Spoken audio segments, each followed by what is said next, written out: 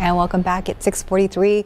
A bug apocalypse between widespread pesticide use and drought. The executive director of the National Butterfly Center in the Rio Grande Valley says our pollinators are dying rapidly, and it's not good. KSAT's Sarah Costa spoke with the director of the center, who explains why we need our insects to survive. If the insects disappear, we won't be far behind. The director of the National Butterfly Center, Mariana White, says the matter of our bugs and pollinators dying out right now is much more urgent than people realize. Right now, we are experiencing what scientists call an insect apocalypse. Over the past few years, several studies have shown that at least 40% of the world's insects are dying at a rapid rate.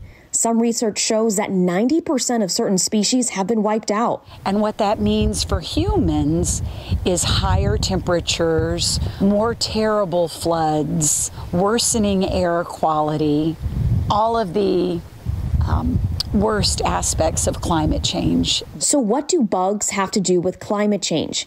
She explains that our pollinators, especially the butterflies, combat climate change by keeping our vegetation alive. That butterflies pollinate the majority of all of our grasses, wildflowers, shrubs, and trees. All of those things, that green vegetation, is what keeps our planet cool. It reduces erosion and improves air quality.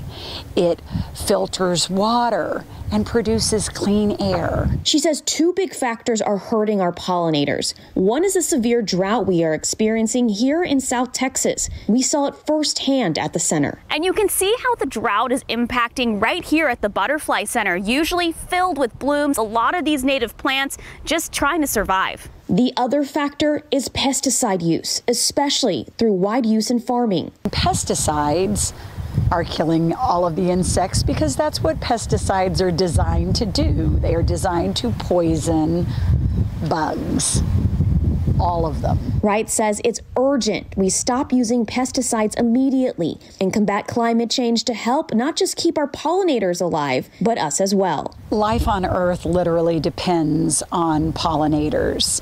That's butterflies, bees, birds, bats, and other insects. They also are the basis of the food system for all living things. Sarah Costa, KSAT 12 News.